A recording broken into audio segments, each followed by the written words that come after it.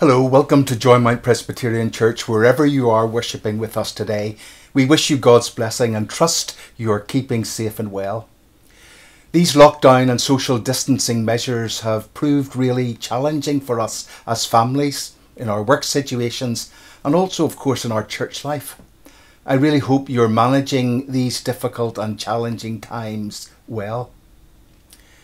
We all heard the update from our Northern Ireland executive at Stormont earlier in the week, in which we heard some of the relaxation of the current lockdown regulations have been introduced. In our church, we are now able to legally open the church for private prayer and hold in drive-in services. The Kirk Session at its last meeting on the 10th of May appointed a business commission whose purpose and function is to rule on various issues on behalf of Kirk Session. This was in line with the advice we received from Church House.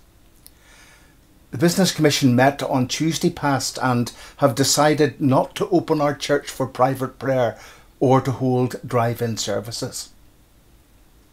We hold the view that this is unnecessary and would also be unwise to do so. We worship God, Father, Son and Holy Spirit, who is present everywhere and at all times, whose ear is always open to the cries of his people. When we come to our Father in and through the name of Jesus, he hears and answers whether we pray at home or out for a walk or wherever. We believe in the importance of private prayer and corporate prayer, but we do not believe that it is necessary, nor would it be helpful for you or indeed anyone to come to the church building to pray. We recognise and feel the grief of not being able to meet together on Sunday for worship, yet we hold the view that drive-in services would not in any way enhance or extend or indeed replace anything that we are presently doing as a church in lockdown. Kirk Session have no plans to open our church buildings for private prayer or to hold in drive-in services. Can I take this opportunity to thank everyone who is working behind the scenes to produce our virtual services, enabling us to remain a worshipping, teaching community of Christ's disciples. Kirk Session will be issuing guidance for our church and its organisations for the coming out of lockdown.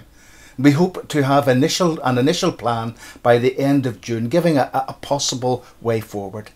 The guidance we will produce will guide us through how we might minister and reach out during what is likely to be a long transition period. Please be patient. These things take time and there's much fluidity to deal with as well. I'm thankful to all of the staff, elders, committee and leaders in Joymount who are working tirelessly to ensure that our church family is held together. Can I appeal to the organisations there? Can I appeal to the leaders of the organisations to check with the church office before setting up anything new or moving towards the establishment of programmes? It is important that we maintain good lines of communication at this time.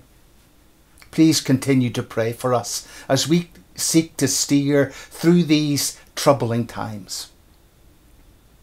I will be conducting the service this morning. Tonight, Robert McGee will conduct and preach at our evening service. And then on Tuesday, the Reverend David Bryce will lead our Bible study at 2 p.m. On Wednesday, the men meet at Hebrew at 10:30 a.m. and then the women meet for a coffee and chat at 3 p.m. On Thursday at 7:30 p.m. we have unprecedented reflection. This week we look at the theme of refuge. Unprecedented is a sharp framework which allows participants to catch up with each other and reflect on what God is saying at this moment and respond with renewed faith in him, allowing us to follow in his ways. We take time together, chat and learning and encouraging one another. It's a time for listening to your heart, to learn from God's word, grasping God's direction and leading, and then living it out in your life. It's very informal, so please do join us at 7:30.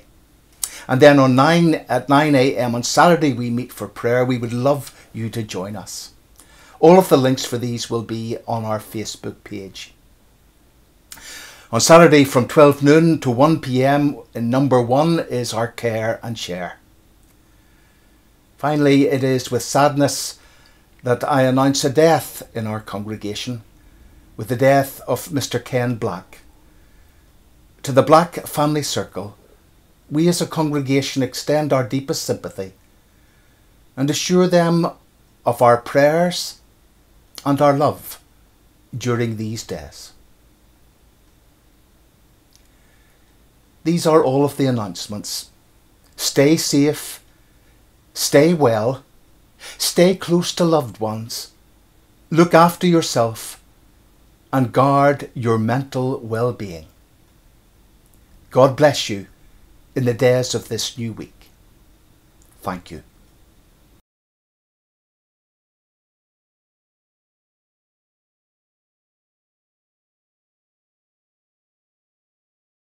Let us worship God. Sing to God, you kingdoms of the earth. O sing praises to the Lord. O God, you are more awesome than your holy places. The Lord gives strength and power to his people. Let us unite together in prayer. Let us pray. Lord God, we cast our anxieties on you, knowing that you care for us. Send your Spirit to open our hearts, to settle our minds, to grant us discernment. And may your living word come alive in us. Glory be to you, O Lord, Most High. Amen. We join our voices together in praising God using the words of the hymn 529. Let us praise God.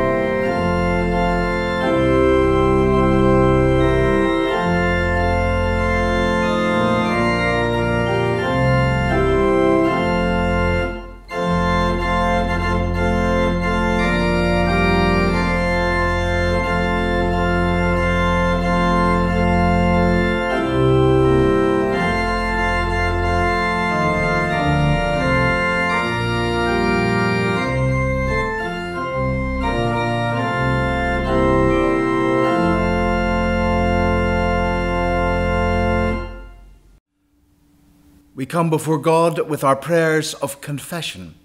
Let us confess our sin to God now and seek his pardon. Let us pray.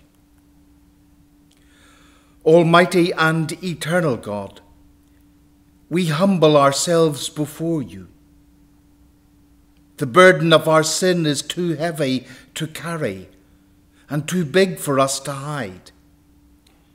We rejoice in your promise of mercy and forgiveness. Hear us as we name that which we no longer want to have dominion over us. Hear us and set us free.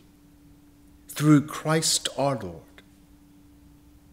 Lord, we know that you pray and that your followers will be one as you and the Father are one.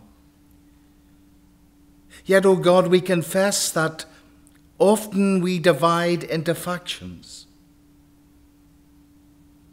Sometimes we even demonize those with whom we disagree and fail to show the world that we are yours through our love and respect for one another.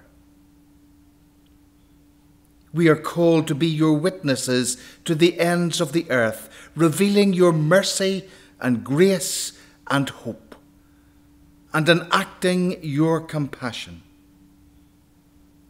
But Father, so often we keep silent when we should speak, and then at times we speak when we really ought to remain silent.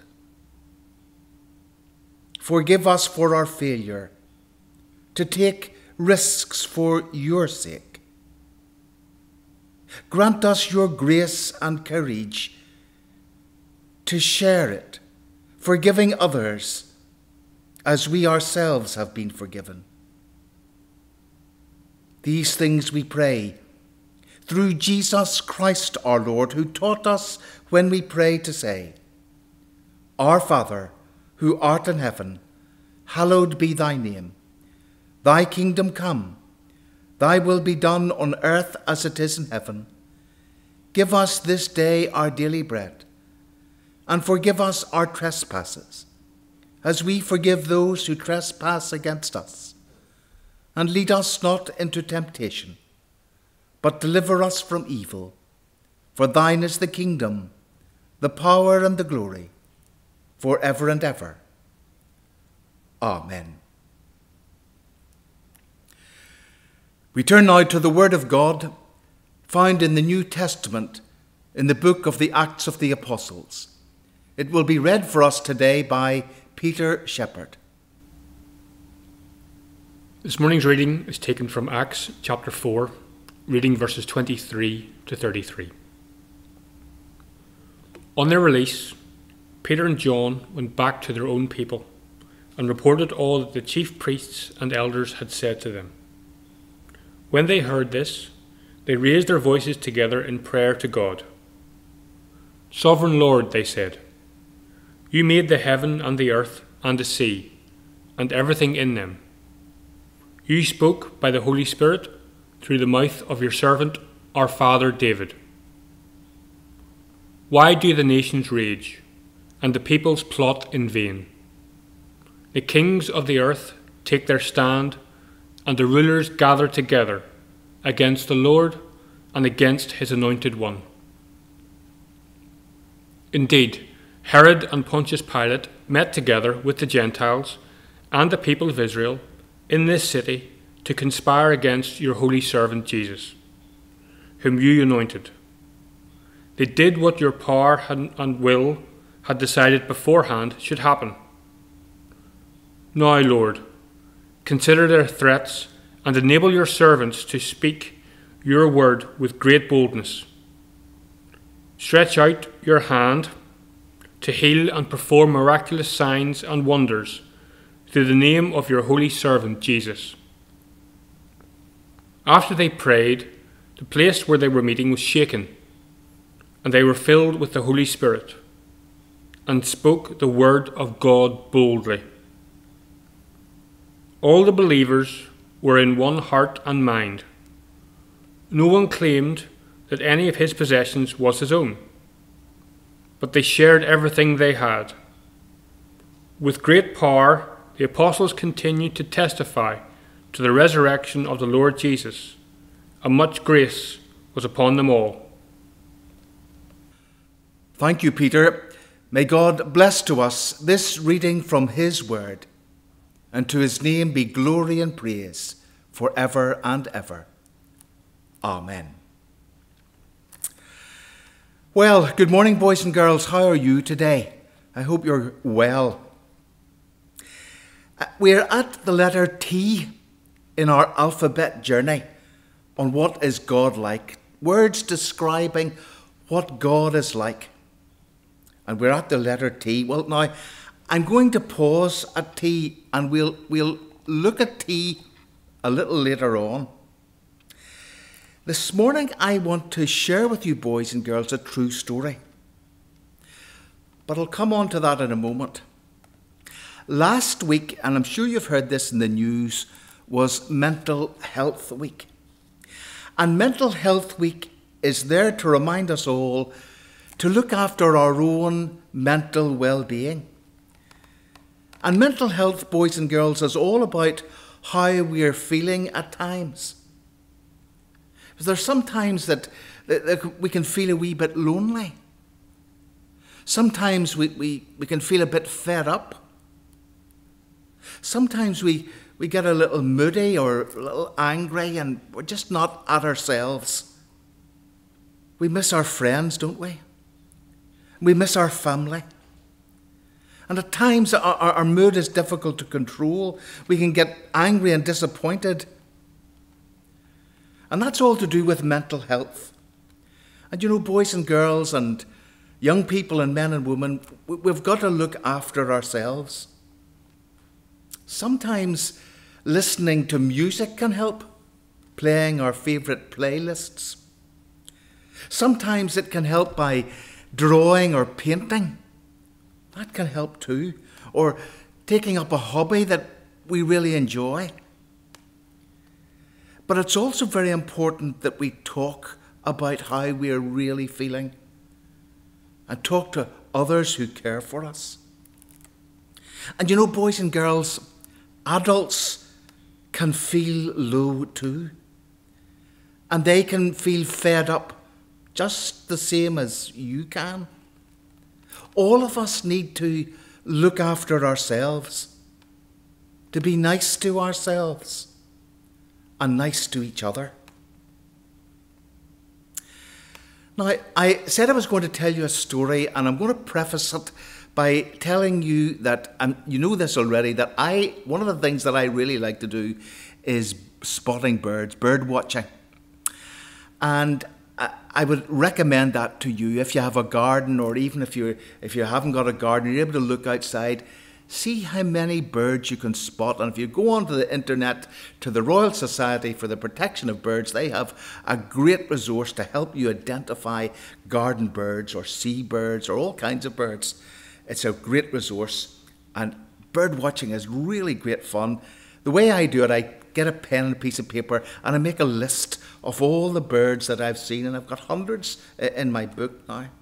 But the bird I want to talk to you about this morning is a magpie. The magpie, he's black and white. You'll see a picture of him just now. The magpie is one of our most familiar birds. Magpies, boys and girls, are fascinating birds. In fact, they belong to the crow family. They're, if you like, they're small crows. Now, some people don't like magpies because magpies can kill smaller birds. But boys and girls, I have to say the experts in the RSPB tell us that that doesn't happen very often. And magpies often get a bad press because of it. Magpies also remember faces. And would you believe it, a magpie can hold a grudge. But it can also befriend humans, patient enough to respect them and give them a few tasty morsels from time to time. A key reason why friendships with magpies are possible is that magpies are able to recognize human faces, people that have helped them or fed them in the past. And they quickly learn that those people don't pose a risk to them. But equally, if somebody's nasty with a magpie, the magpie can remember that person's face as well, and they're wary of them. Magpies live for something like, just over 3.5 years. Now, at the start I said I was going to tell you a story, and it's a true story. We have a magpie at the manse who sadly lost his partner earlier this year. And this magpie has befriended us. In the morning, he comes to our bedroom window and taps the window. And then in the afternoon, he often comes and sits outside my study window. And if I don't pay attention to him or look round at him, he taps the window to get my attention. And then he flies down to the lower floor of the manse where Linda's study is. And if she's busy working in her study and not paying attention, looking at him, he taps the window and chirps at her as well. Friendships have developed with the magpie.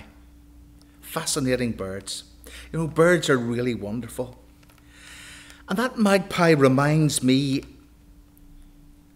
that we need friendship as well. We need to build on our friendship. It's important that we keep our friends and continue to make friends.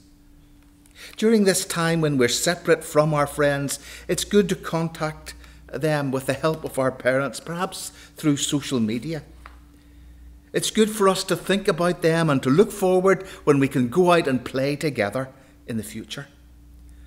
All of us, boys and girls and men and women, must look after ourselves, our own mental health.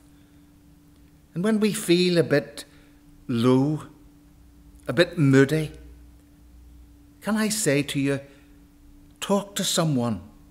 Talk to your mum or dad. Talk to your granny or granda. Talk to friends. Young people, talk to each other. Talk to your parents.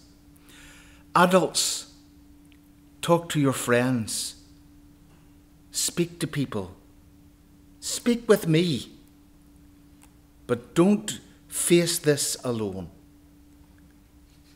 And boys and girls and young people and men and women, I want to also remind you that God is very near. He is so strong. He is so mighty. There's nothing that God can't do, and God will help us at this time. When we feel a bit fed up, when we're tired of being in all the time, God is near. Put your hope in Him. Trust Him, and do not be afraid. We come now to our prayers of intercession, our prayers for others. And Linda will lead us in prayer. We've just come to the end of Mental Health Awareness Week.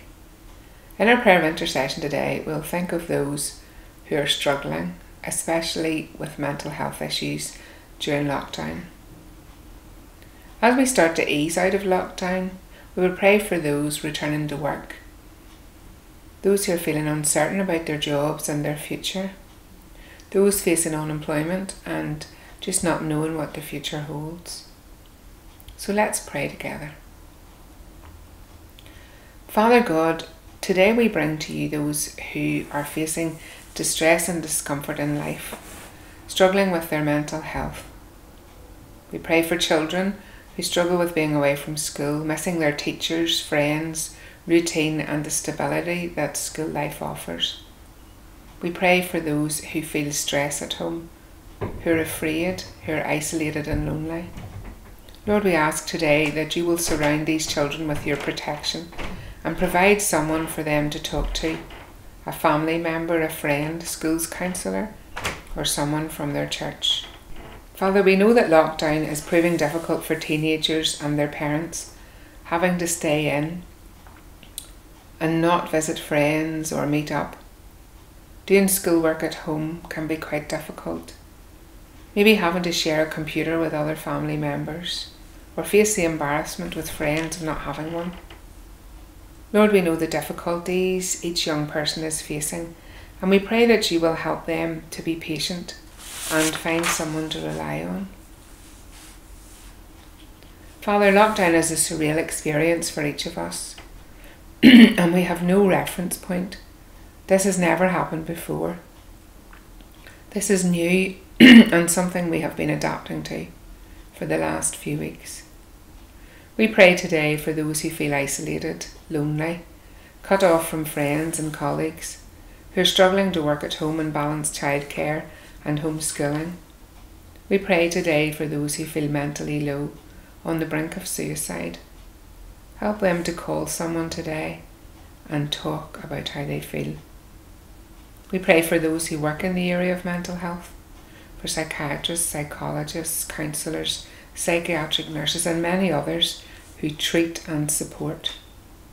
Lord, we pray for them as they work by phone and video calls. Help them to be empathic and understanding, to have compassion with their clients. Lord, we pray for those who are putting their lives in danger for us every day, in hospitals, health centres, shops. We remember council workers, funeral directors, grave diggers, ministers and many others who need your protection today. Father, we bring to you families who have lost loved ones in recent weeks, and the stress is caused by not being able to meet up, shake hands or share a supportive hug. Lord, we pray especially today for the Black family in our congregation, that they may know your comfort and peace at this time. We also pray for families known to us who are grieving the loss of someone they love. May they be strengthened by knowing that you are beside them each day. Let's take a few minutes now to pray for those known to us who most need you today.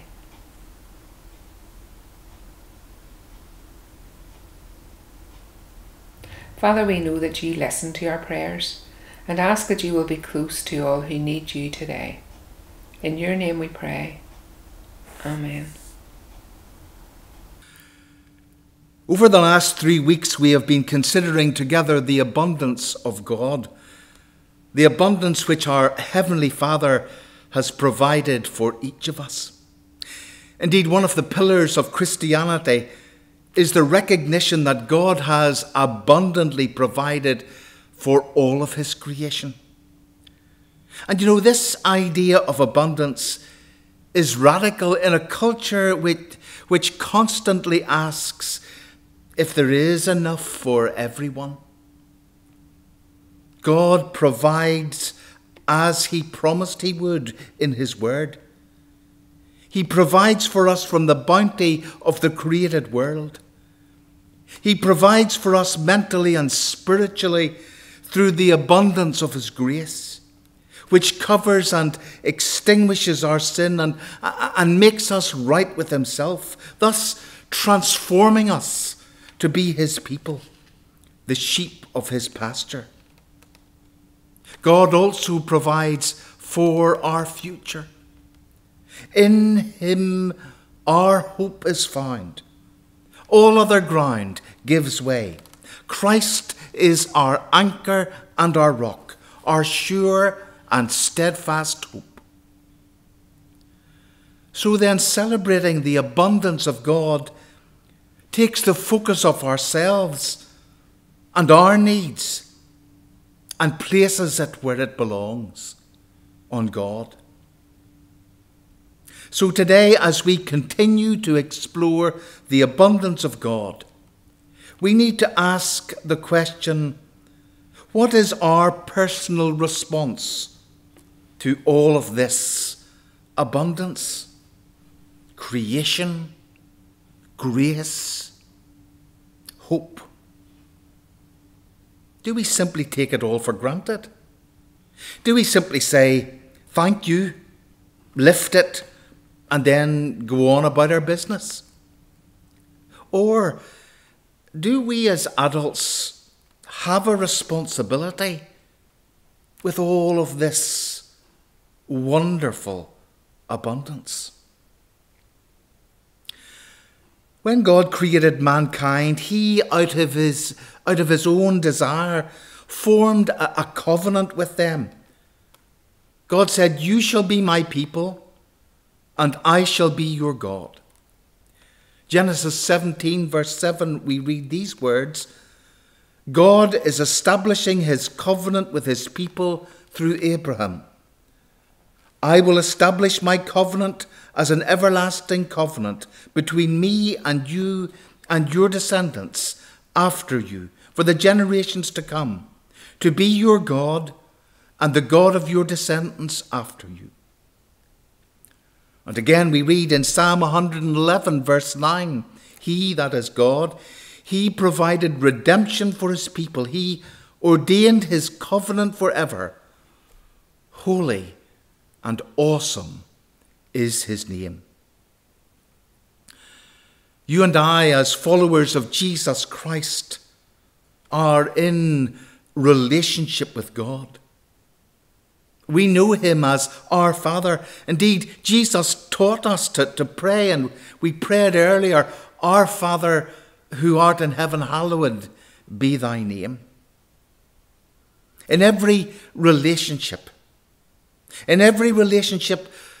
comes responsibility. And it's to this area of responsibility I want us to turn today. You and I have been blessed out of the sheer abundance of God in the created world around us, the blue sky above us and the earth beneath our feet, the beauty of flower and shrub and tree, animals, domestic and wild.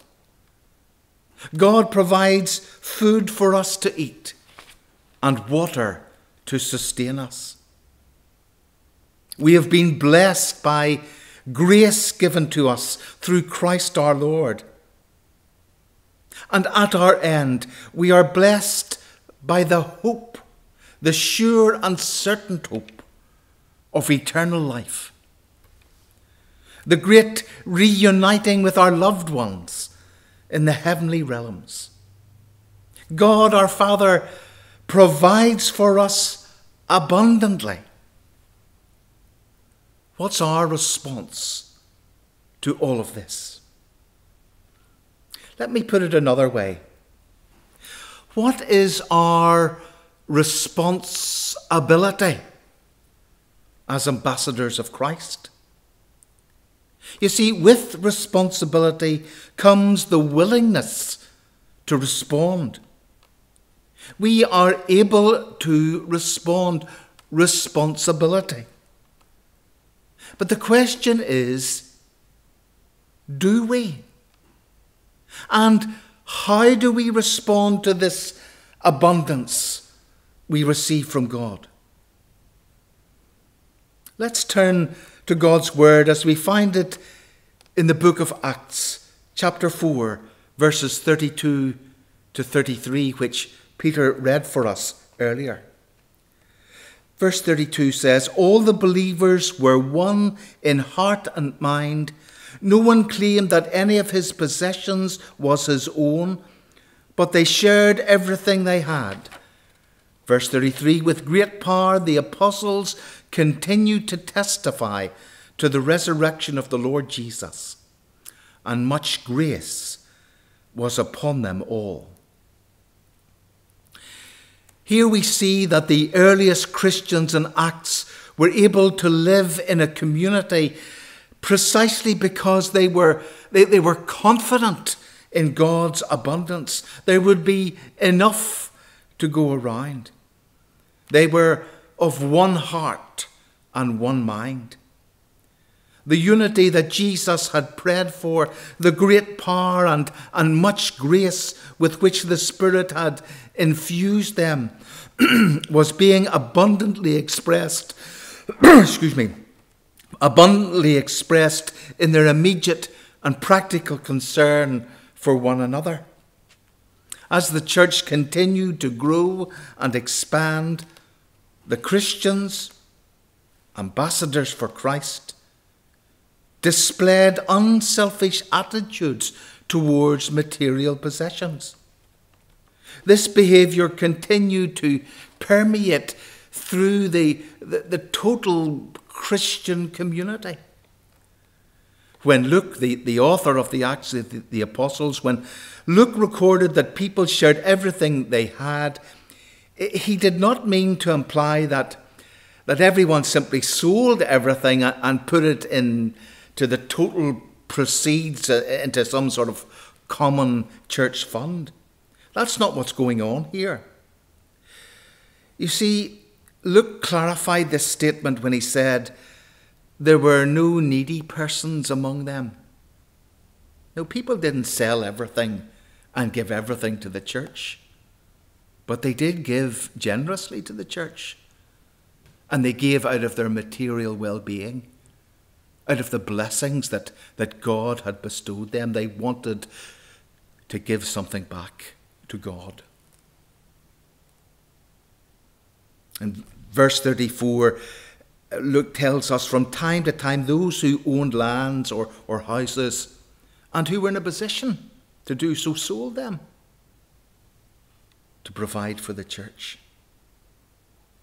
As the needs of people became obvious, people who could, that's important, and desired to do so, responded by liquidating property in order to provide money to meet people's needs. This giving, you see, was a voluntary system, which, when you think about it, must have impacted the God-fearing but non-Christian Jews, who were more accustomed to a rather rigid and legalistic approach to giving. The believers shared their material possessions out of hearts of love, both because of their commitment to Jesus Christ and because of the need that was around them. And you know, in the church of today, we are called to exercise the same stewardship of our time, talents, and money to the work of the Christian church here in Joymount and further afield. We do so each Sunday by giving an offering. We call it a free will offering. This is something we do in response to the abundance God has provided for us.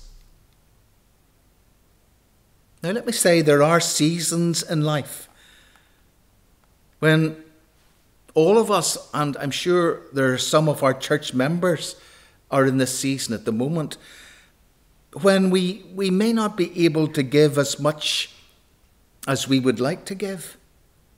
Particularly, I would say, at the moment, those who are self-employed and who are not in a position to get government aid. However, others still can give. And giving now to the church, because we're not meeting on a Sunday, giving now to the church has become a challenge for us to overcome. Last week we sent out a leaflet outlining different ways that you might want to give financially to our church. The best way is through online banking. And if you're used to online banking, then it's very easy to transfer money over to the church account. And you can do so to get information from Hilary at the church office. Another way of doing it, of course, is setting up a standing order, and that can be changed at any stage. But that's another easy way of doing it. Another way still is to send a cheque via post to the church office. We wouldn't recommend that you would send any money, any cash, either coins or paper money, in the post. We wouldn't recommend that. Please do not do that. If you want to give cash, hold on to the money, or indeed pass it. Let your district elder know, and arrangements can be made for it to be sorted for you.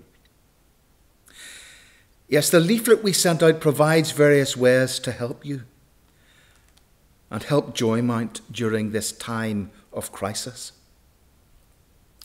Now, I know there are people who listen to the service from overseas and who have indicated their desire to make a contribution. You may do so by contacting the church office. Details can be found on our church website or Facebook page.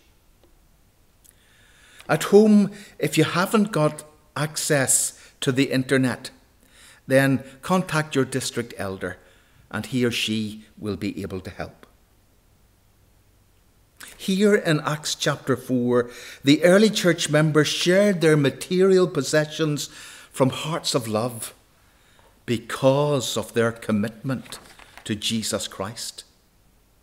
They experienced in Christ the abundance of Almighty God, who provided for them, who covered their sin with grace, and who provided that sure and certain hope of eternal life, that reuniting with our loved ones who have gone on before us in the way of faith. And in response to all of this, they gave freely to God from their material well-being. And what do we see? Well, we see that power was released through them. Lives were changed. Reconciliations happened. Healings happened. And joy. These were evidenced of the church that was alive by the power of the Holy Spirit. Luke tells us about an essential ingredient of a great church. That is the unlimited commitment to Christ and each other, which is expressed in unrestrained loyalty. Where does your loyalty lie? Just how committed are you to this great, wonderful, awesome, almighty God who provides for each of us so abundantly? And just how is that commitment expressed? The question we must ask ourselves in all honesty is, are you a giver or are you a taker?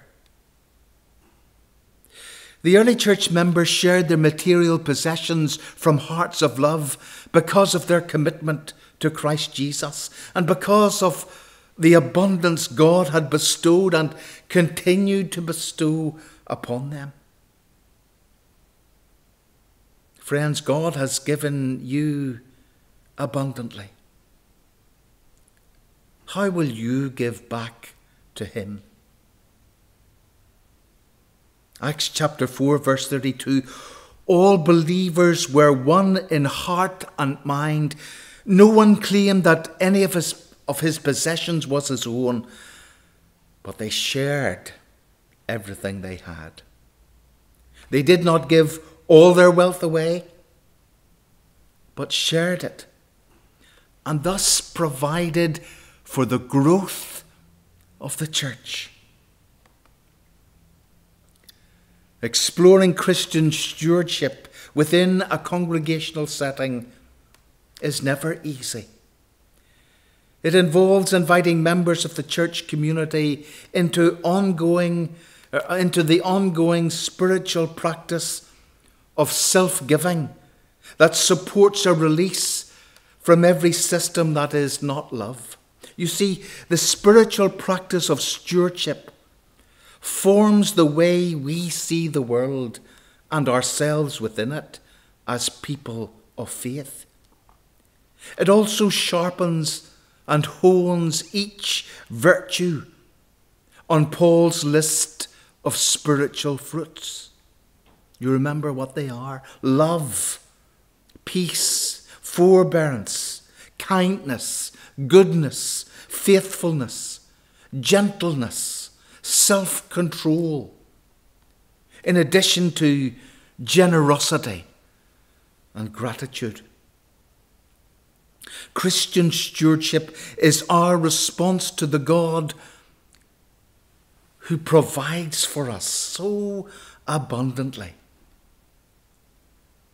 And Christian stewardship calls us to steward, to manage every part of who we are, not just money.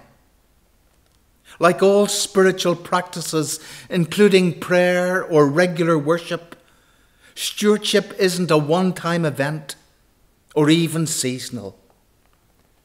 Stewardship and giving financially to the church is an ongoing commitment with endless opportunity for growth and increased attunement to God's call.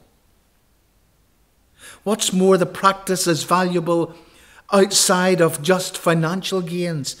For if we quadruple our church bank accounts but aren't transformed as a community of people who are kinder, gentler, more ready to welcome the stranger, more forgiving, more committed to justice, then we have just practiced a form of fundraising.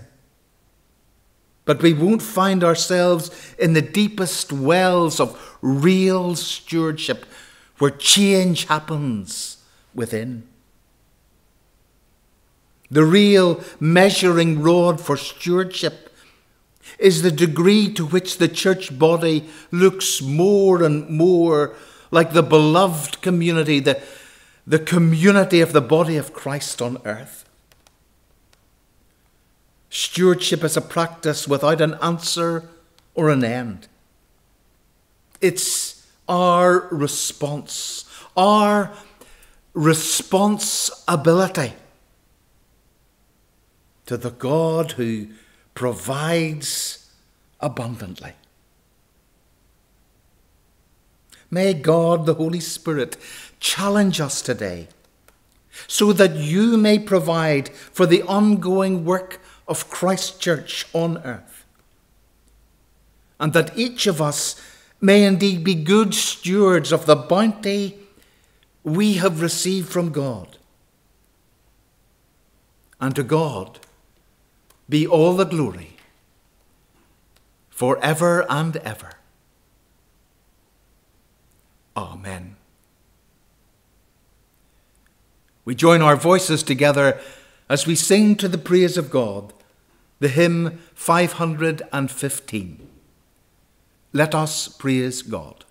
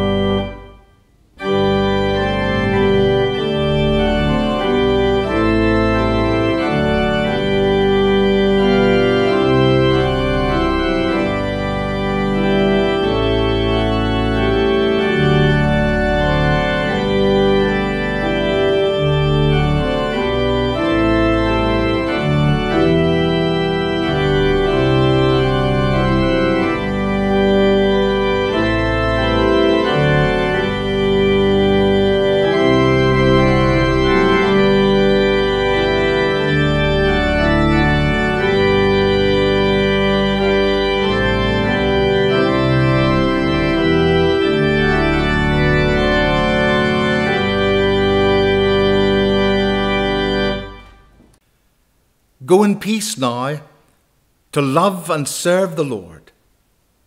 And may the blessing of God Almighty, the Father, the Son, and the Holy Spirit be upon you and remain with you always. Amen. Can I remind you, let me try it again.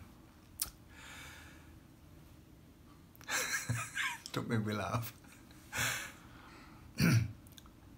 Folks, can I remind you that we're meeting for a cup of coffee through Zoom. The link is on our Facebook page. Hope to see you in about 2 or 3 minutes, and we'll have a coffee and a chat together and a bit of a catch up. Look forward to seeing you then. Bye.